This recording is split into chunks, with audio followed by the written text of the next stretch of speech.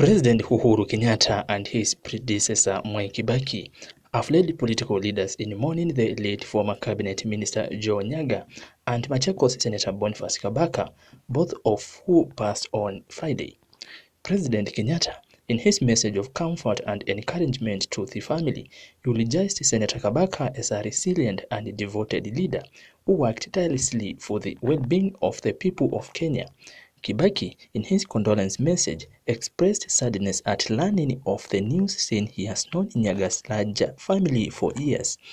Orange Democratic Movement (ODM) party leader Raila Odinga mourned Nyagah as a critical player in Kenya's affairs, who wore many hats in various fields such as corporate world, government diplomacy, as well as national politics.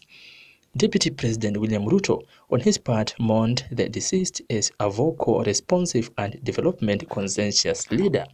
DP Ruto also eulogized Senator Kabaka as a fine legal mind and a fighter of equal justice, who was modest yet a gifted, insightful, progressive, and far-sighted. Wiper leader Kalonzo Musyoka, on his part, said, and I quote, "Both Machakos Senator Boniface Kabaka and former Minister Nyagah served the people of this country with great zeal, passion, and promise. Senator Kabaka will be remembered for his astute push for more funds to the counties. I have fond memories serving with Joe in government." End of quote.